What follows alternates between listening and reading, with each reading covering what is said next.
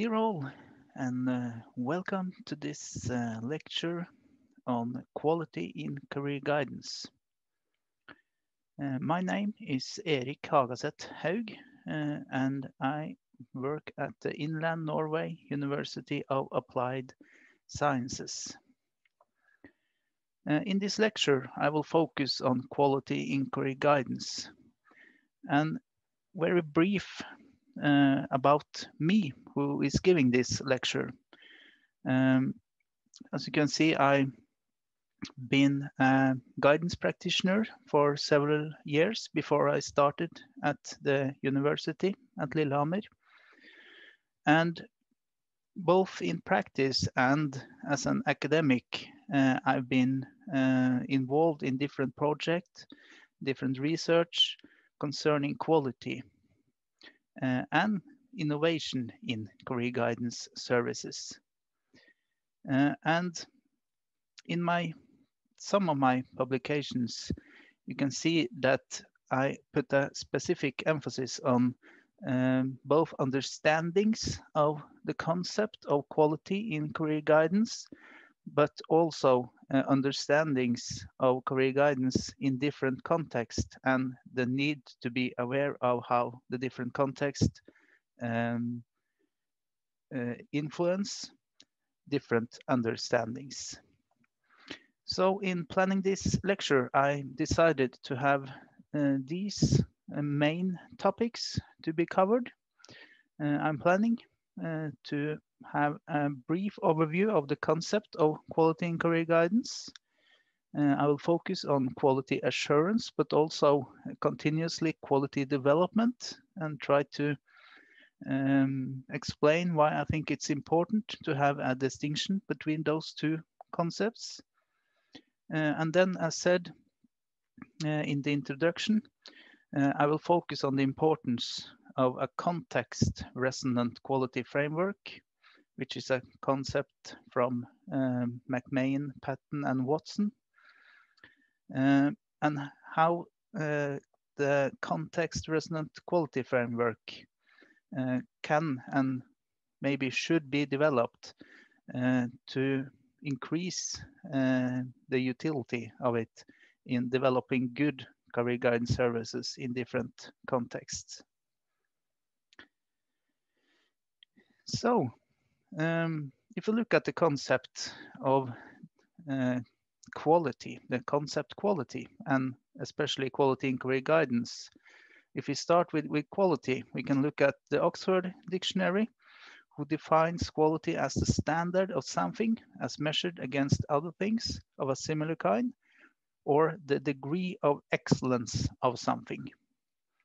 And the last paragraph I will come back to later when it comes to degree of excellence. And of course, in this setting, something is seen as career guidance. We can see similarities when it comes to more concrete definitions concerning quality in career guidance from Hooley and Rice in their publication, where we see that they describe quality assurance in career guidance as a range of techniques that can be used to ensure consistency in the way that activities are approached. And in my own writing, I often used this model who it sort of combined the different definition, both from the Oxford Dictionary and the one from Hooley and Rice, where you can see that I used the phrase outcome quality, meaning the degree of excellence measured against a standard. And there we find the degree of excellence from the definition at the prior page. That's the outcome. That is what we are hoping to achieve. But at the same time, we have to pay focus to what should be done to make the expected excellence actually happen. What makes it excellent? And in my writing, I often use structural quality and procedural quality as the concepts, where structural quality, that is about the organization of the service, how it is delivered, structured, both at the regional but also at the national level. That's kind of the framing we work inside of. But as you saw in the definition from Hooley and Rice, the techniques, what we actually do in the guidance process is, of course, of great importance. And in my conceptualization, that's concerning procedural quality, which is the quality of the methods, the approaches used in guidance.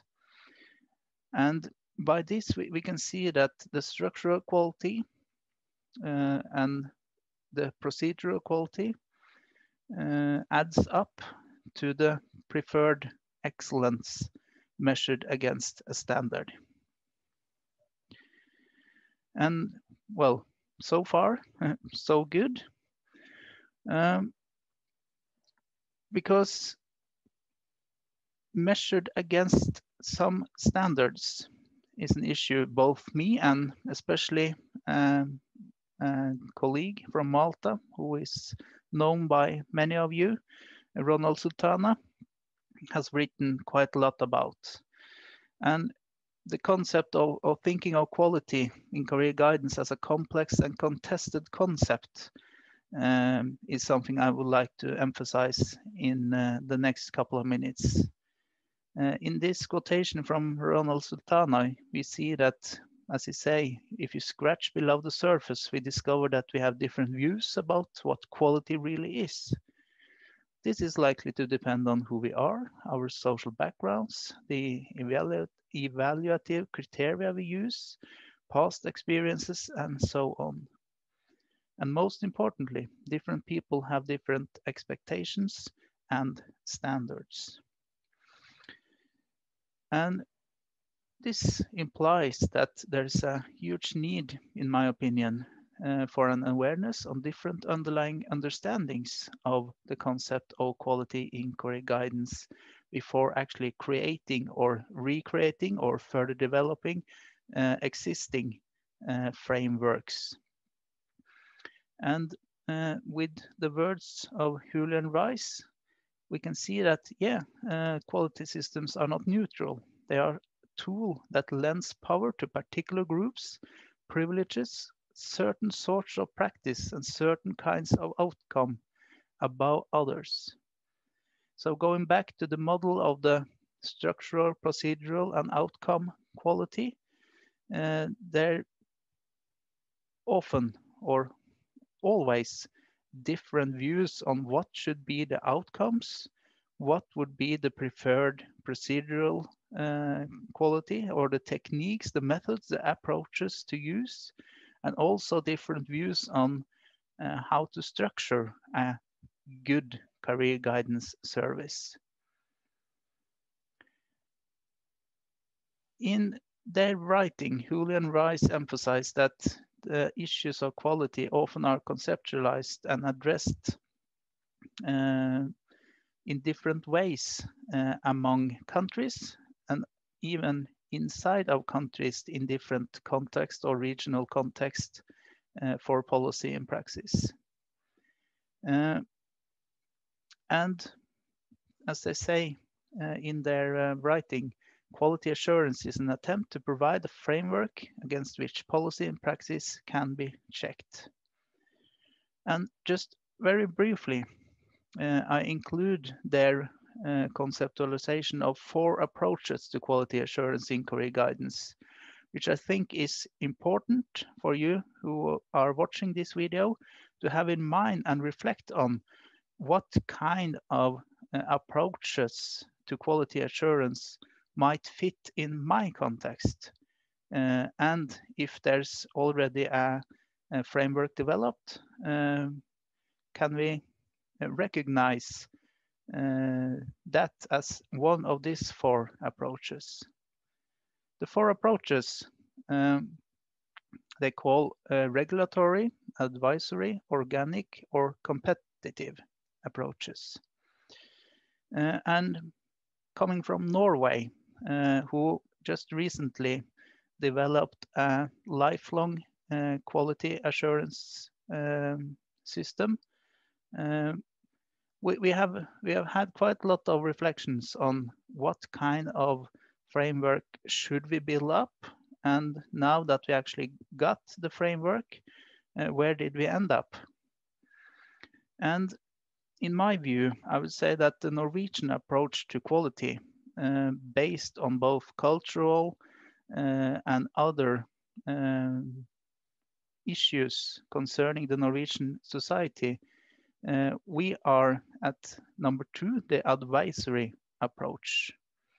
In the Norwegian framework for quality assurance, we have quite a lot of recommendations.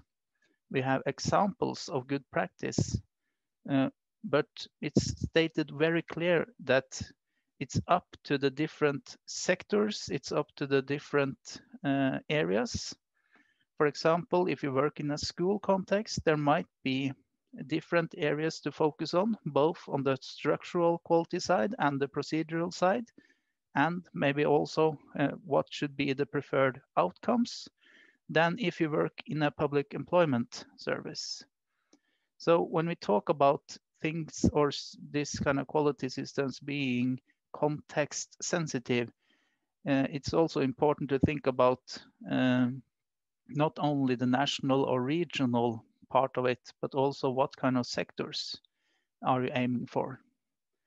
And given the mandate for the Norwegian framework to be a cross-sectoral national lifelong framework, it was, well, I would say quite obvious that it had to be advisory with recommendations that could unite us as a community as a whole, but at the same time had the opening for different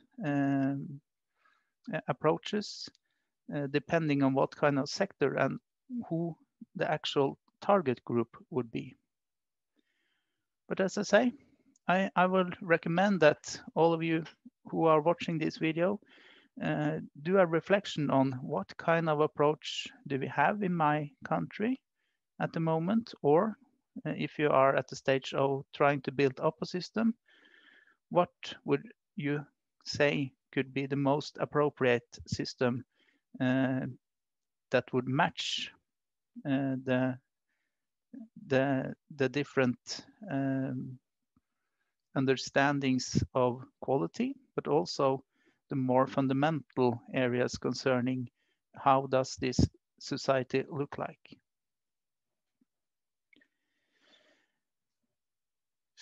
If we go a bit further, I would like to have a short focus on the distinction, which I've written quite a lot about quality assurance and continuously quality development.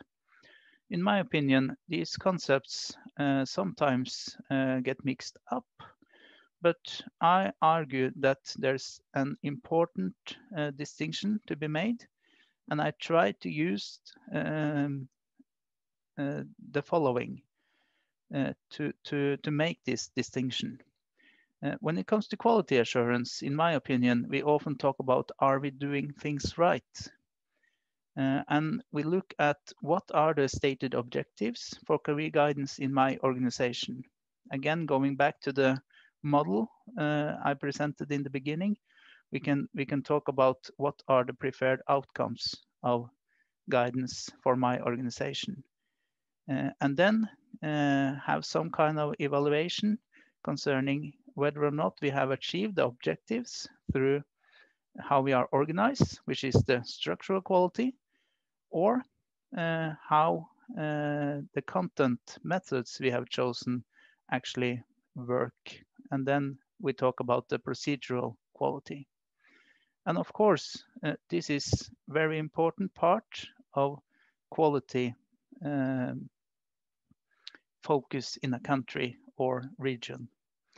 At the same time, I argue that we also have to have a focus on what I prefer to call a continuously quality development, where we don't ask if we do things right, but we ask, are we doing the right things?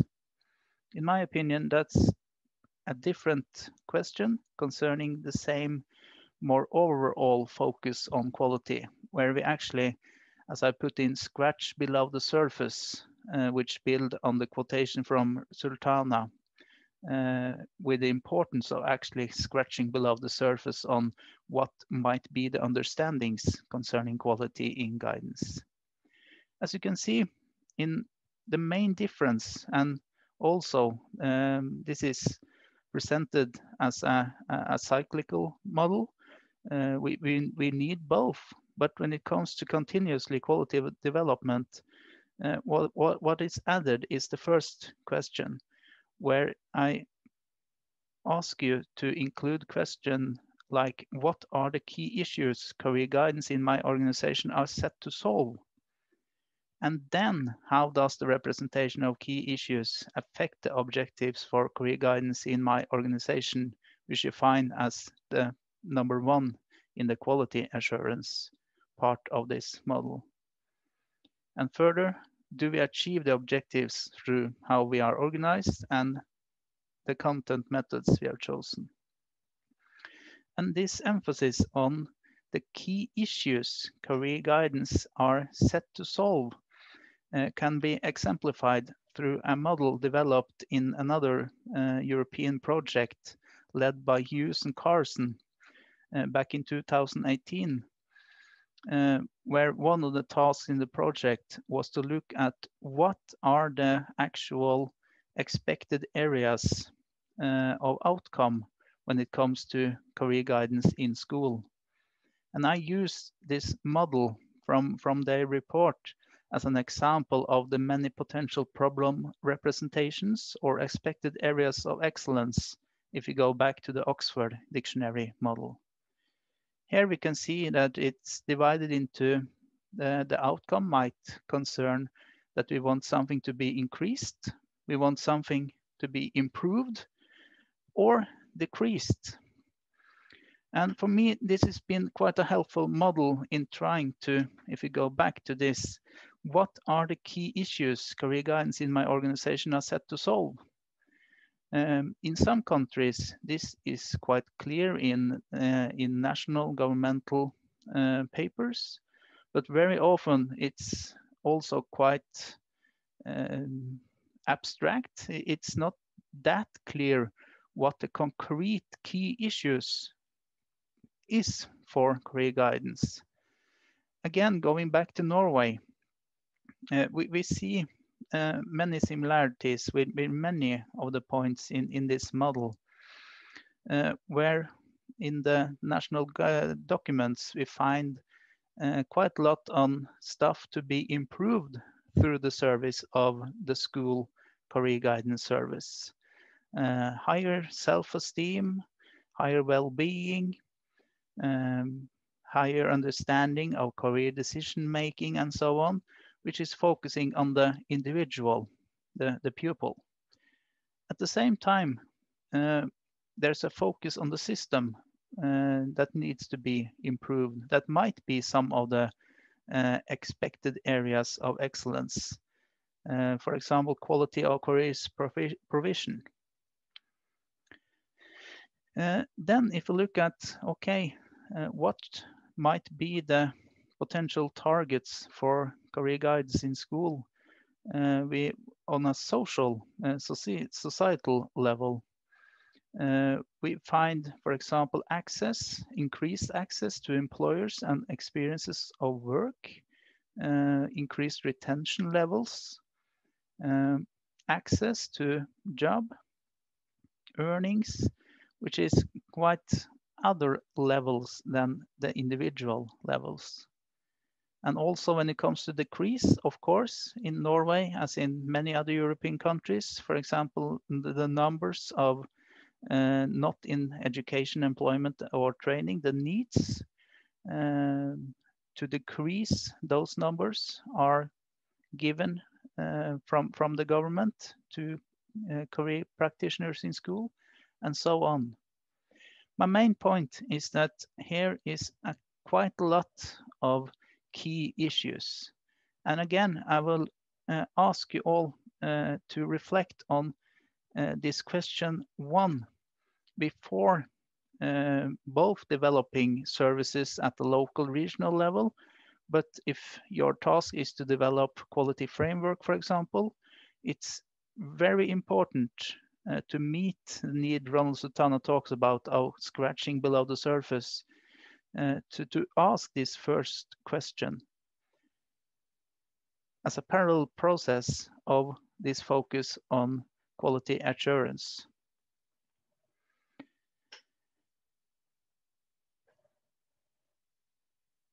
And all of this comes back to the third area in this presentation, which I talk about being this context resonant quality approach.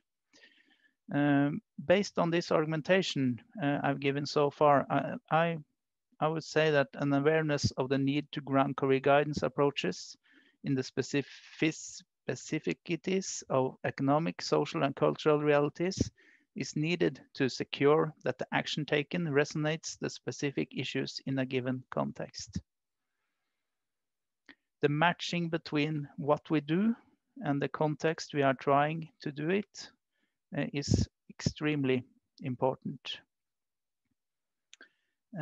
And it has to be adjusted, it has to be customized, although looking at all different best practices from different countries, that's really good, that's really important, but still we have to adjust, we have to customize to actually make it fit to our specific context, in my point of view.